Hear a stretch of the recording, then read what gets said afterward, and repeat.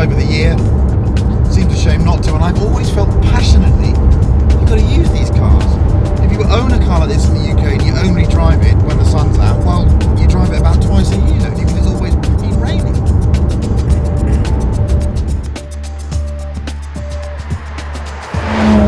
So for all the Car of the Year awards, I don't really care about any of them because this matters much more to me. The fact that it'll do that all day long, I just think is, well, it's immature, but it's cool. It's just cool, isn't it? Oversteer is cool. This car is cool because of it.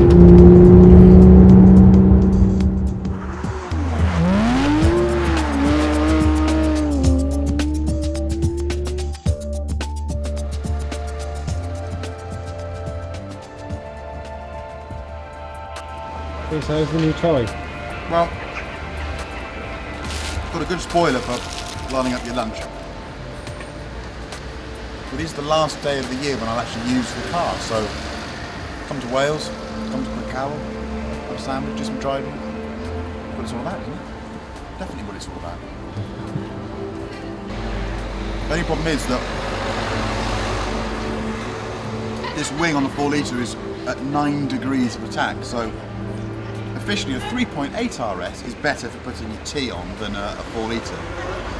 Other than that, I'm eating that.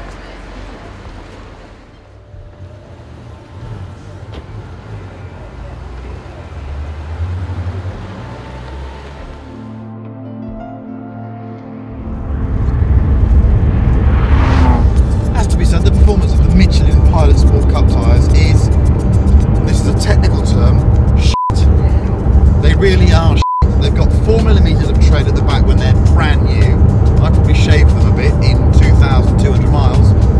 So they've probably got 2mm of tread, and that means that they just don't clear any water away whatsoever. And the rear is well over 300 section. So it's not perfect driving in this weather, but it was dry this morning, it was lovely. It's a bit wet now, we're doing some talking. I don't regret getting the car out today at all though, I really don't.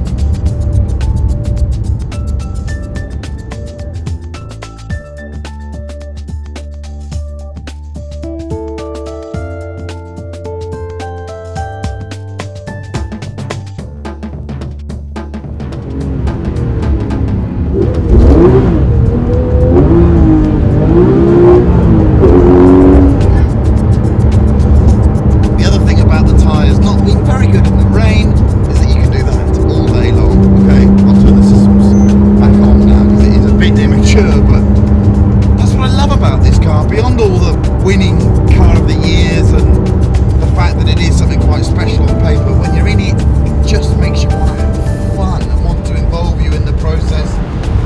It's only as good as what you do with it.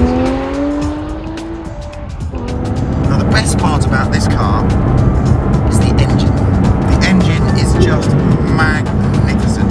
4 litres, normally aspirated, a smidge under 500 horsepower. I don't think it's bettered. I think it is the best production car engine out there. It's just stunning.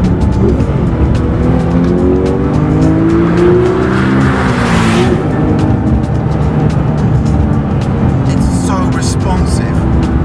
It's a great sounding engine. It has torque from 2 and a bit thousand RPM, and yet it's still absolutely going like a bastard at 8,500 RPM. I really cannot fault it. Okay, I'm averaging about 19 mpg, but, you know, hearts do not bleed for that being the case. It's a great engine, and it's the best thing about this car.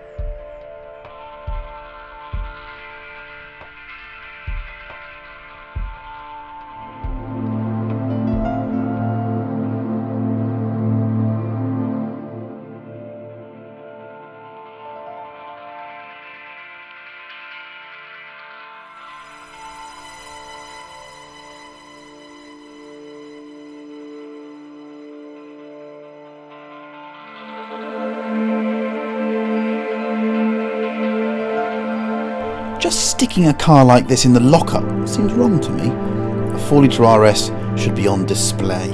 So I asked the nice people at Porsche Centre Bristol if it could live in the showroom for a few weeks where people could at least see it. Hibernation doesn't have to be a solitary activity.